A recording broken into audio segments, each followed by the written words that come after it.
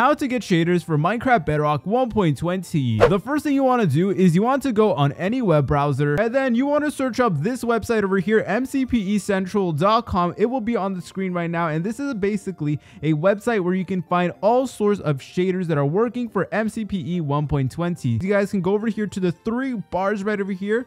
And then once you're over here, go ahead and scroll down until you see shaders, which should be right over here. But over here will now provide you a list of working shaders for Minecraft. But now is the fun part. Now you can go ahead and pick which shader you would like to install. I'm going to be downloading this shader right over here. It is new, and of course it does work on Render Dragon. Now whenever you do press on one of these shaders, it will actually provide you some information about the shader and also some images that you guys can go ahead and actually take a look at. But if you go to the very bottom over here, you'll notice that there will typically be a button that says download. Go ahead and press on the blue link right over here, like I'm going to be doing right now, and this is going to take you to a direct download right over here. So all you got to do from here is you got to simply install it by pressing on the blue button like I'm doing right now, and there you go, it is already installed on our device. And from here, go ahead and open up the Google Play Store, and once you're here, go ahead and search up for the application file manager, just like so.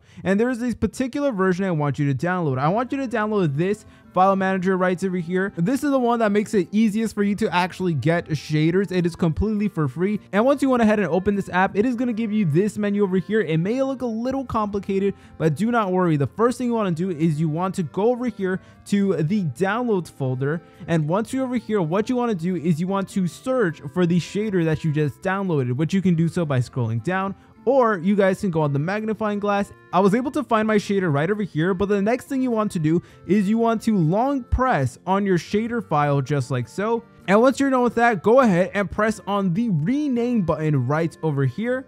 And then what you want to do is you want to double check that the file ends in a .mcpack and not a .mcpack.zip or a .zip or anything like that. So this one has a zip at the end. So what we're going to be doing is we're going to be getting rid of it right over here simply by deleting it. And if your file already ends in an mcpack, then you have nothing to worry about. But in this instance, I actually did have to get rid of that zip, so I just did that over here. And once you're done, go ahead and press on done. And then you will notice that the icon of the shader will actually change. It will look a little bit different, but once you went ahead and done that, what you want to do is you want to long press on your shader once more. Then you want to go to the 3 buttons over here that say more.